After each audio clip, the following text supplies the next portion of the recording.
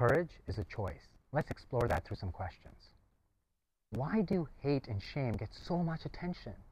Why do people in organizations that espouse hate make so much money and have such big followings? These are strong emotions that elicit powerful reactions in people. They are also deeply connected to our sense of identity and social belonging. I grew up feeling hate and shamed. I feel those emotions immediately after maybe judging someone. And that in the moment makes me feel really good about myself. And this motivation makes these emotions really contagious. And they spread quickly through social media and social networks, which further amplify these and create a sense of community around hate and shame.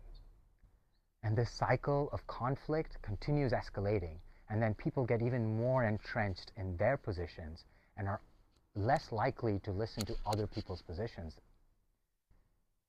People in power and authority use these to stigmatize behaviors and then keep control and maintain their power and maintain the behaviors they want. And hate and shame are core to all of these toxicities. We absorb these. I grew up learning hate. I was shamed. I was taught to hate. And what did I do? I just reflected that back.